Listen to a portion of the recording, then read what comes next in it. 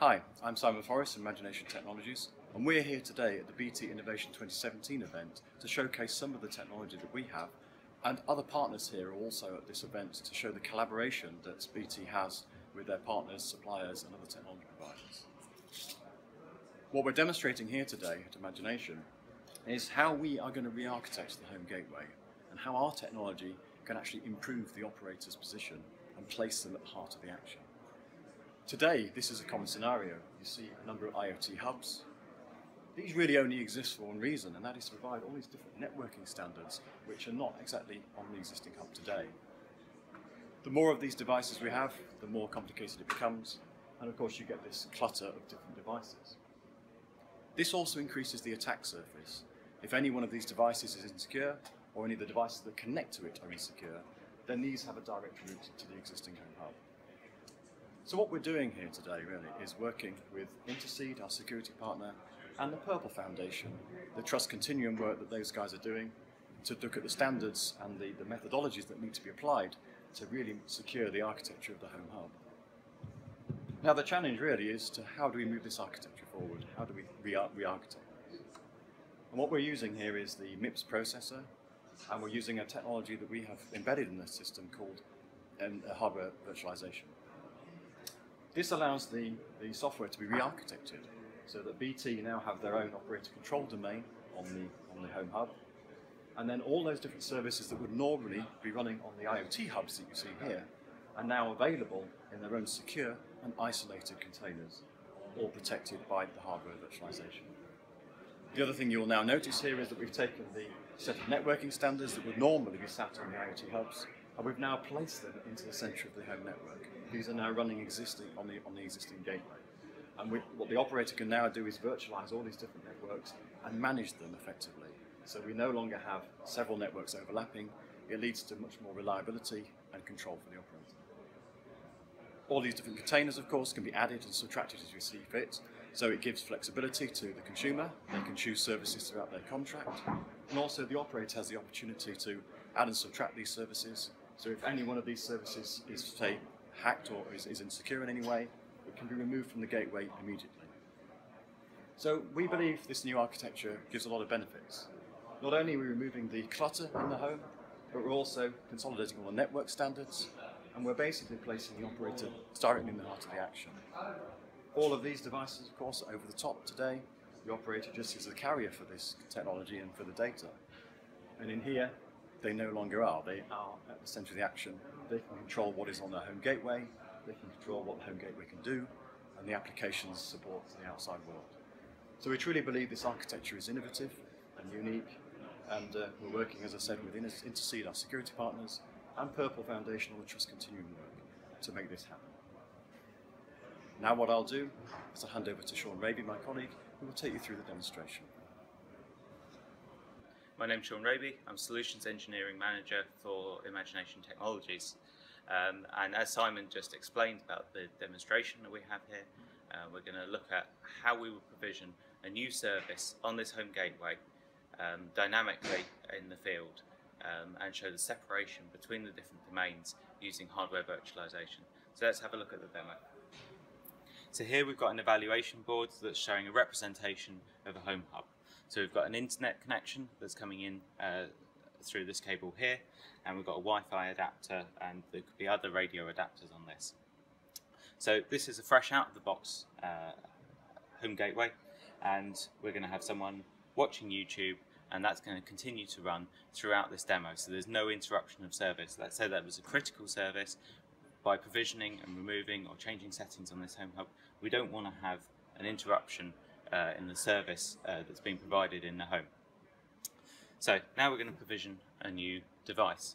Let's say we have purchased this new heart rate monitor, and we want to add that in. So on our hub application management software, this is connected via Wi-Fi to the board, and I've just connected it into the software. Add a new device, and then scan the QR code that's on the box of the device that we got. We recognise that it's a heart rate monitor, and we would like to add it. But it's my heart rate monitor, and I want to uniquefy it to myself. So I'm going to add I'm going to put my fingerprint on there to represent that it's mine. And then we see that it's a unified service that's been requested. What's happened there is that the phone's connected to the operator domain in here. That's then gone up to the operator's application service that's been enabled with MyTam from Intercede. That then adds the identity of that person onto the software that comes back down, and at every point across all those touch points across that channel, Intercede guarantee the security and the identity of that application. So when it's up in the cloud, BT can add their logic into it to say, is this a service that the operator would like to add? Is this something that the person has subscribed to, and in that way they can monetize these services? Or is this something that we need to bill an external party in order to again generate revenue? So they can add their business logic to where, and then they have a knowledge of what's been installed on this home hub that's inside each of the user's home. So now when we have a look back at the application, we see that it's installed. There was no interruption in the connection in the home, and once we've done that provisioning, we can then go into an operation phase.